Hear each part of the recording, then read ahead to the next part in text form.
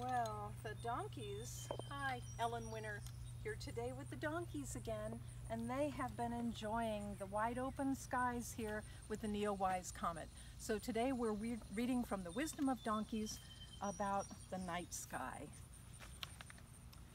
And if we look up at the stars, at the heavens in this living planetarium, we can glimpse two donkeys eating out of a manger, beginning to sparkle as a star cluster, Asellus borealis and Asellus australis, whose Latin names mean northern donkey and southern donkey. They're almost 200 light years away, shining at a magnitude of 4.2 in the constellation Cancer the Crab.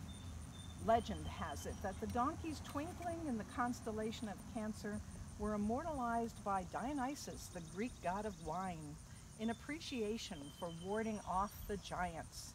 He and the god of fire, Hephaestus, were riding into battle against the giants, sitting on their donkeys. Soon their mounts began to bray, the giants never hearing the like before and thinking a terrible monster was about to be unleashed, bade a hasty retreat. Thus Dionysus put the donkeys in the sky, either side of a cluster of stars the Greeks called Phathni, the manger, from which the two donkeys can find permanent feed, ultimate donkey paradise.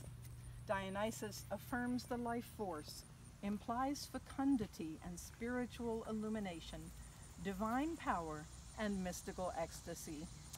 I hope you find mystical ecstasy this week and enjoy the comet Neowise, unless you plan to wait another 6,800 years to see it again.